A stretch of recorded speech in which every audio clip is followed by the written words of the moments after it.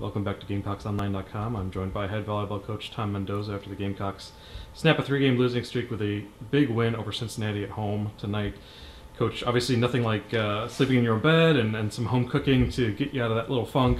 What were kind of some takeaways from the match tonight? Well, I mean, we know we can play good volleyball. We know we're a good team, and it was great to see kind of a complete game today.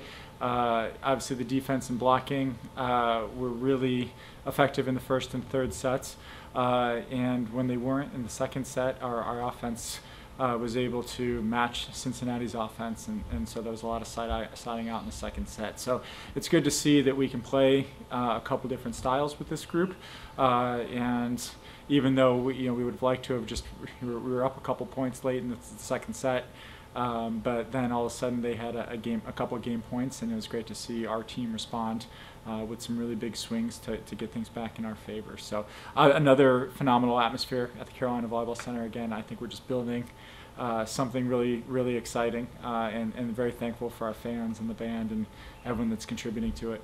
Let's talk about your middles on the defensive side. Obviously, with 14 blocks on a three-setter, you know your middles are putting in some work. Ellie Ruprecht with, I think, 8 blocks total. Abby with the final 2 blocks of that final set to seal the second set.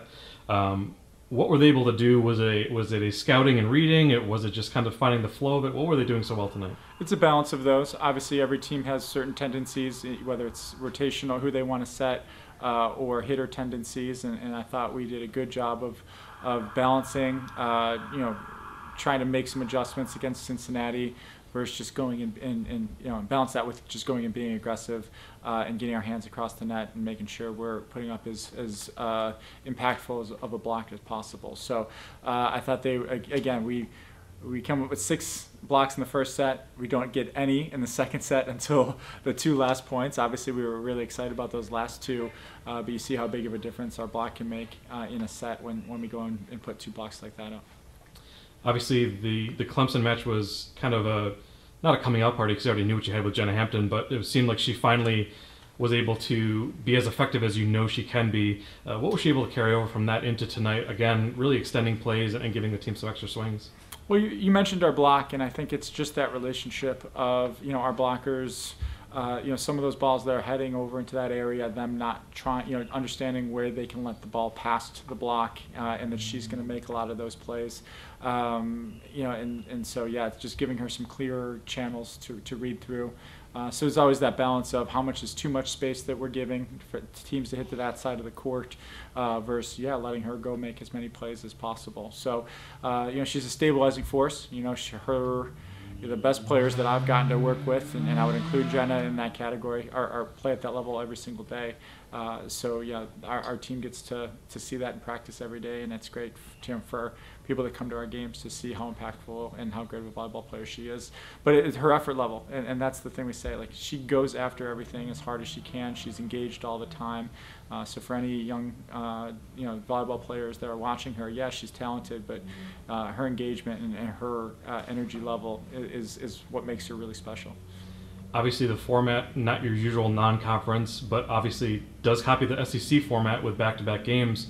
How important is it for you as a staff to prepare your teams not just for seeing Cincinnati again tomorrow at 1, but this format going forward of having to play teams back-to-back?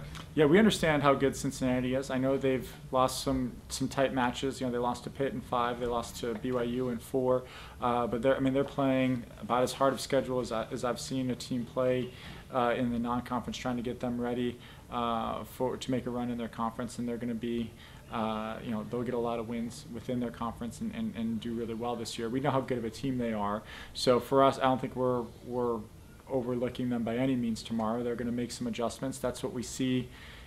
I think this is prepping us for the SEC, but I think playing in the SEC is prepping us for this as well, because we've seen teams that have lost the first match make a lot of adjustments, come out and fix some things, and if you're the team that wins the first match, you've got to also make those adjustments, because the other team's going to come out motivated and know what they need to fix, and so we need to fix a couple things and play as clean or better than we played today, and hopefully have another great result in front of a good crowd.